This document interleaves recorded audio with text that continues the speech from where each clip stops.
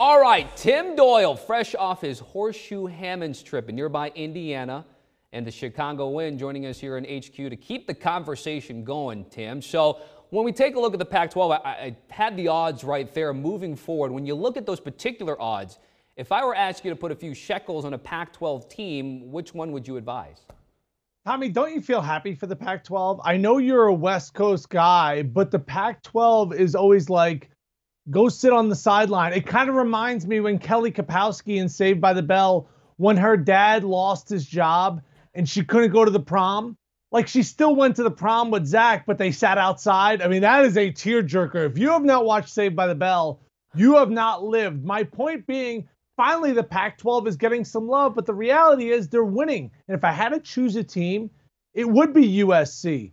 Dominant performance against Drake, and then Tommy, I don't even know what you would call that against Kansas. It was the largest loss in NCAA history for the Jayhawks. And Isaiah Mobley had 17 points against Kansas, banged down 4 threes. And Evan Mobley, we all know about him. He's the guy whose stock is just jumping through the roof every single game that he plays. He may even pole vault himself into the #1 pick in the NBA draft.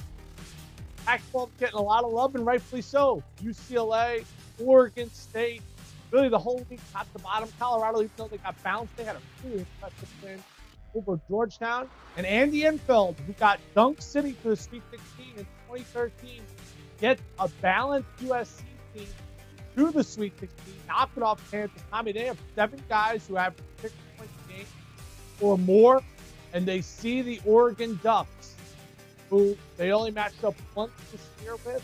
They knocked them off. And if they win that game, they got Gonzaga. And what a storyline that would be, Tommy. Arguably the best player in college basketball, Evan Mobley, going up against the best team in college basketball, Gonzaga. All right, maybe Mobley's not the best college player, but he's the best NBA prospect. So Pac-12 getting some love. And Kelly Kapowski did end up marrying Zach. I'm so happy she didn't choose Slater. That was such a better choice. You know what I called that game last night? An easy cover if you laid the point or point and a half with USC. By the way, Andy Enfield, 9-0 against the spread in 9 tournament games as head coach. And yes, so last week we got Jesse Spano reference. This week we got Kelly Kapowski. Next week we're going to get that Zach reference there. I love it, Tim. Keep it going. All right, so when we take a look now and segue over to Michigan, right? When we take a look at their futures, I mentioned how 25-1 for USC was the best in the Pac-12. Michigan coming in third best at plus 650. So if someone's looking at laying that Michigan bet right now, Tim, what's the confidence level that you might have with the Wolverines? Yeah, I mean, it's building confidence. I'll say that. You know, they got big performances from guys like Brown and Brooks, who averaged less than double figures a game. Each of those guys had 21 points each. They made 8 of the Michigan 10 threes. I picked LSU in that game, especially against the spread. All the money was coming in on the Tigers. Good for Michigan. They're going to have their hands full of Florida State. Florida State's defense is holding opponents to less than 54 points a game. They held UNCG to 54 points, Colorado to 53, and that was coming off a game where Colorado made 16 threes and scored 96 points against Georgetown. Florida State's length, being the tallest team in college basketball, I think is going to bother Michigan. I'd be surprised if they get by the Seminoles. Looking at their breakdown of their region, I think the Florida State game will be tougher than, let's just say, if they meet Alabama with a chance to go to the Final Four. So get past the Seminoles. I think their chances really improve. All right. Then there's Gonzaga, of course, everybody's favorite. Everybody's picking many pools to get to the championship game and win the whole thing. They're 2-0 ATS, but the Oklahoma game was oh so close. That final minute with the flagrant foul, Timmy. But what is the strategy with them moving forward as we look at 13.5 against Creighton this weekend, potentially USC or Oregon in the Elite Eight, and then all the way to the Final Four? You know, Tommy, when I look at their games on a, nightly basis, even when they're in the WCC, I always have this philosophy with Gonzaga this year. You either bet Gonzaga or you don't bet the game. Because, like, yesterday, Oklahoma never really had a chance to win.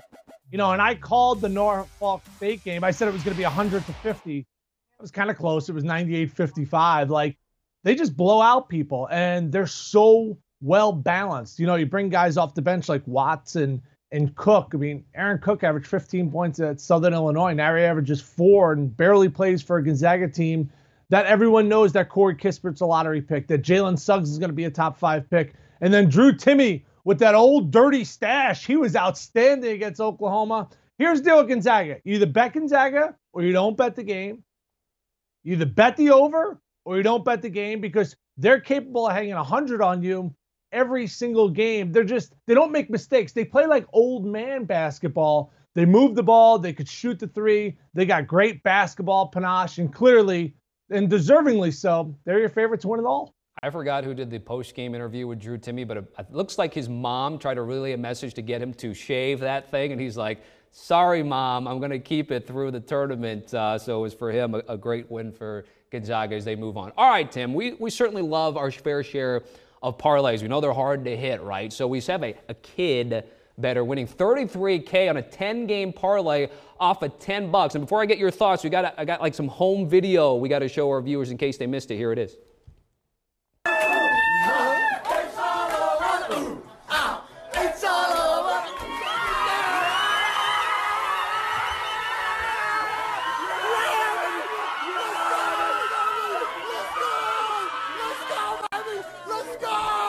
The way they reacted, you would think he was an Abilene Christian or Oral Roberts fan, but take a look at this card, Tim. What do you think about the selections? Because obviously to win that much, you can't go all chalk. No, the Abilene Christian pick over Texas. You know, it's so funny because when you see it, it goes, yeah, this all kind of makes sense. You know what I mean? It's always easier after the race is over to choose the horse that won. Loyola Chicago, I picked them, but I didn't pick Abilene Christian. Oral Roberts was an amazing pick. He won an outstanding game. I mean, you want to talk about a roller coaster of emotions. I mean, you're happy, you're sad, you're crying. I do know this. Once you start winning game 7, game 8, you got to start hedging. You know, there's just, you got to be smart once in a while, because even if you said, I'm going to come out winning $500, $1,000, $4,000, you know, the other night I hit a parlay with Ohio money line versus Virginia. And before the game, I bet Virginia money line just because you can't be greedy. And when you put yourself in a position like that to make a score, you got to take advantage of it. I was explaining all these things to my partner in crime when I was at the Horseshoe Casino for the last 4 days. What an outstanding job it was working with Liz Edwards. And I taught her a lot. I put my arm around her and I said, here's the deal, all right? Money line means you just win the game. She goes, but what does minus 300 mean? I go, you got to put 300 to win 100, right? She goes, why do you keep calling everyone at the casino a mush?